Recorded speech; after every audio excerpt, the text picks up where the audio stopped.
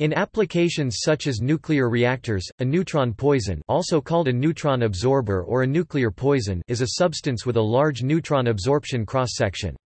In such applications, absorbing neutrons is normally an undesirable effect. However, neutron-absorbing materials, also called poisons, are intentionally inserted into some types of reactors in order to lower the high reactivity of their initial fresh fuel load. Some of these poisons deplete as they absorb neutrons during reactor operation, while others remain relatively constant. The capture of neutrons by short half-life fission products is known as reactor poisoning. Neutron capture by long-lived or stable fission products is called reactor slagging.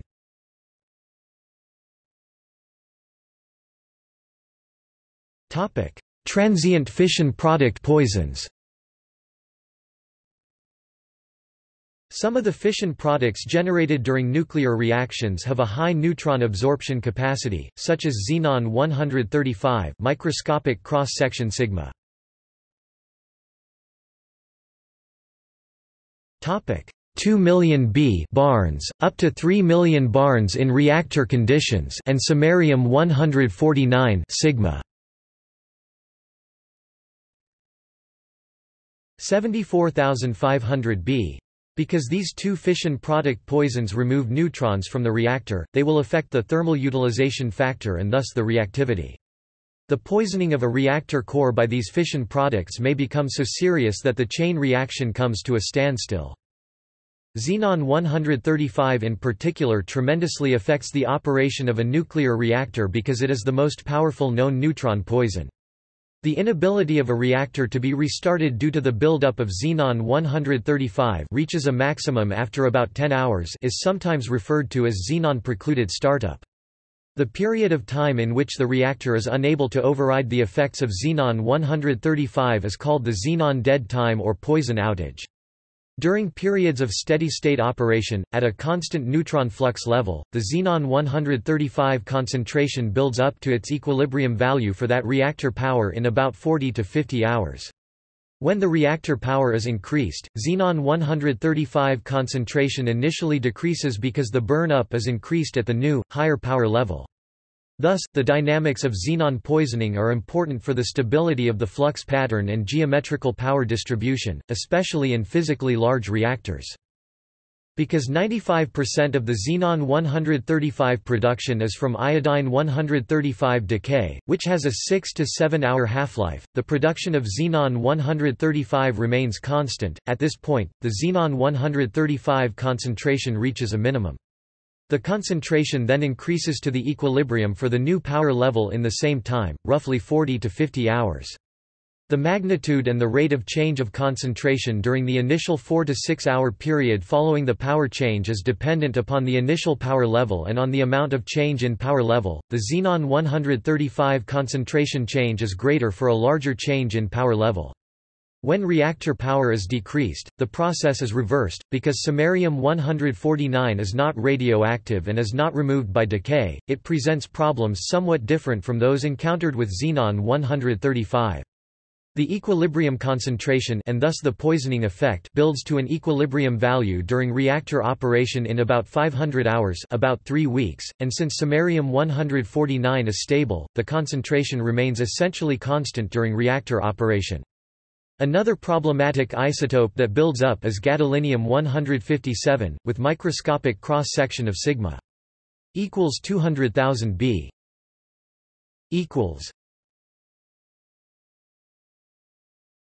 Topic: Accumulating fission product poisons.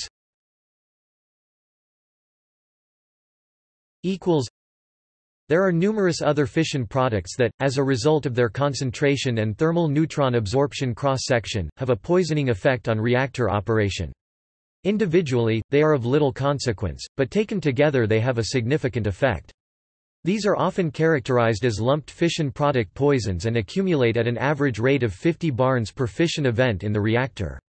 The buildup of fission product poisons in the fuel eventually leads to loss of efficiency, and in some cases to instability. In practice, buildup of reactor poisons in nuclear fuel is what determines the lifetime of nuclear fuel in a reactor. Long before all possible fissions have taken place, buildup of long-lived neutron-absorbing fission products damps out the chain reaction.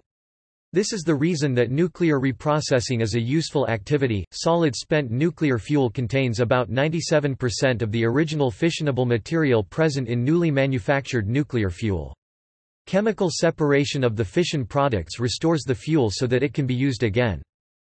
Other potential approaches to fission product removal include solid but porous fuel, which allows escape of fission products, and liquid or gaseous fuel, molten salt reactor, aqueous homogeneous reactor. These ease the problem of fission product accumulation in the fuel, but pose the additional problem of safely removing and storing the fission products. Other fission products with relatively high absorption cross-sections include 83 Kr, 95 mO, 143 Nd, 147 petameters. Above this mass, even many even mass number isotopes have large absorption cross-sections, allowing one nucleus to serially absorb multiple neutrons.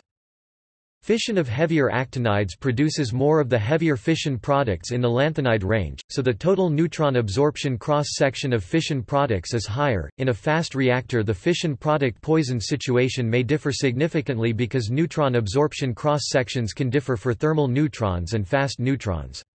In the RBECM lead-bismuth cooled fast reactor, the fission products with neutron capture more than 5% of total fission products capture are, in order, 133 Cs, 101 Ru, 103 Rh, 99 Tc, 105 Pd and 107 Pd in the core, with 149 Sm replacing 107 Pd for sixth place in the breeding blanket.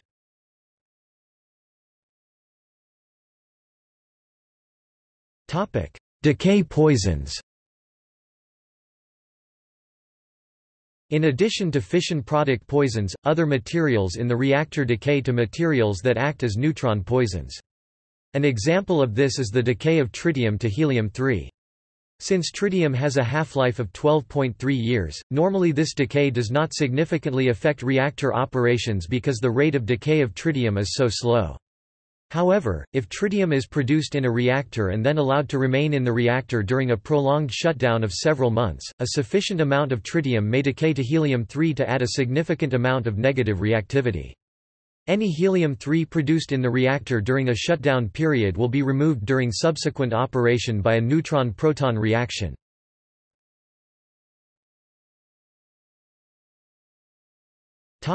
Control poisons. During operation of a reactor, the amount of fuel contained in the core decreases monotonically. If the reactor is to operate for a long period of time, fuel in excess of that needed for exact criticality must be added when the reactor is fueled. The positive reactivity due to the excess fuel must be balanced with negative reactivity from neutron-absorbing material.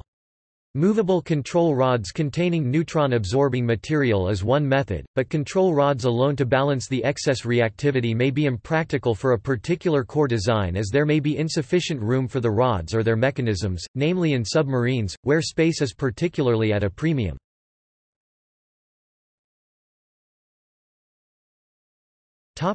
Burnable poisons. To control large amounts of excess fuel reactivity without control rods, burnable poisons are loaded into the core. Burnable poisons are materials that have a high neutron absorption cross-section that are converted into materials of relatively low absorption cross-section as the result of neutron absorption. Due to the burn-up of the poison material, the negative reactivity of the burnable poison decreases over core life. Ideally, these poisons should decrease their negative reactivity at the same rate that the fuel's excess positive reactivity is depleted. Fixed burnable poisons are generally used in the form of compounds of boron or gadolinium that are shaped into separate lattice pins or plates, or introduced as additives to the fuel. Since they can usually be distributed more uniformly than control rods, these poisons are less disruptive to the core's power distribution. Fixed burnable poisons may also be discretely loaded in specific locations in the core in order to shape or control flux profiles to prevent excessive flux and power peaking near certain regions of the reactor.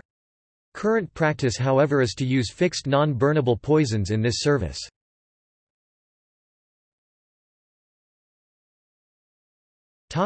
Non-burnable poison. A non-burnable poison is one that maintains a constant negative reactivity worth over the life of the core. While no neutron poison is strictly non-burnable, certain materials can be treated as non-burnable poisons under certain conditions. One example is hafnium. The removal by absorption of neutrons of one isotope of hafnium leads to the production of another neutron absorber, and continues through a chain of 5 absorbers.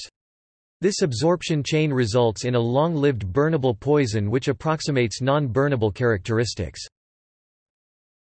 Soluble poisons. Soluble poisons, also called chemical shim, produce a spatially uniform neutron absorption when dissolved in the water coolant.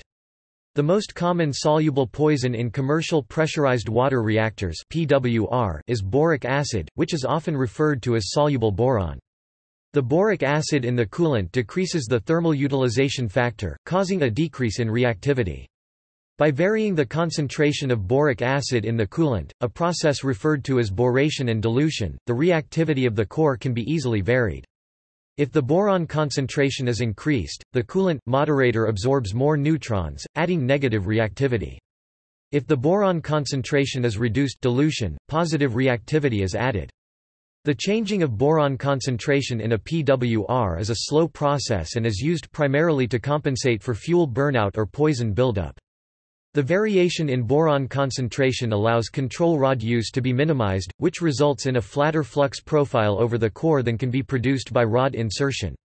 The flatter flux profile occurs because there are no regions of depressed flux like those that would be produced in the vicinity of inserted control rods. This system is not in widespread use because the chemicals make the moderator temperature reactivity coefficient less negative.